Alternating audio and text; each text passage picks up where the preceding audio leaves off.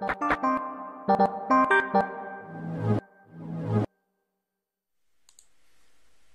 so in the last video we learned how to make a horizontal line across our screen like this. Regardless of how big our terminal screen is, it will calculate that. How are we doing this? We're using the printf, and then we can give it this percent and a number in S. It will give us that number of spaces, and then we're using tr. We're piping that into tr to replace those spaces with a particular character.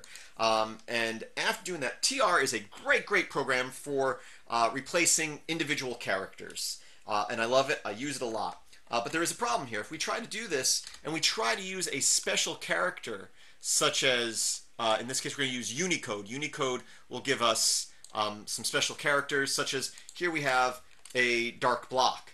If I try to do that, it doesn't work. If I try to do a skull and crossbones, it doesn't work. TR doesn't seem to like those Unicode characters. Now, there might be a way. I should look through its manual. It might be a way. But then I just, without having to look anything up, I decided I'm going to try using sed. So I'm going to use sed to replace our characters. So what we're saying here, again, is we're going to print f. Basically, we're printing a number of spaces. Tput's giving us the number of characters across the screen, a number of columns. And then we're replacing all those spaces with a skull and crossbone. And now we have skull and crossbones across the screen. Again, we can do something like our dark block here. We can also do a light block.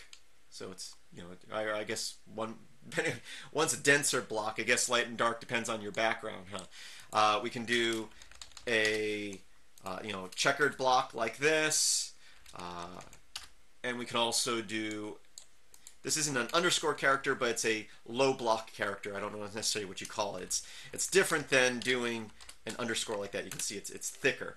But just wanted to do a video on that because I thought of that after I did the last video using TR, because we're going to get into using some emojis and stuff and actually creating functions in the future videos for this. So again, this was a short video just to follow up to the last video, showing that you can use, instead of tr, sed, which both are great applications. Sed is more commonly found. They're both commonly found on systems, but sed is even more commonly found. You're rare you're going to find a Linux or any type of Unix or Unix-like system such as Linux that doesn't already have sed installed. It's already built into BusyBox, although TR might be as well. Anyway, we're going to get into this a little bit more in our next video, where we're going to actually write a script using these functions that we're creating. So I do thank you for watching. Visit filmsbychris.com. That's Chris with the K. There's a link in the description. And hope to see you in the next video.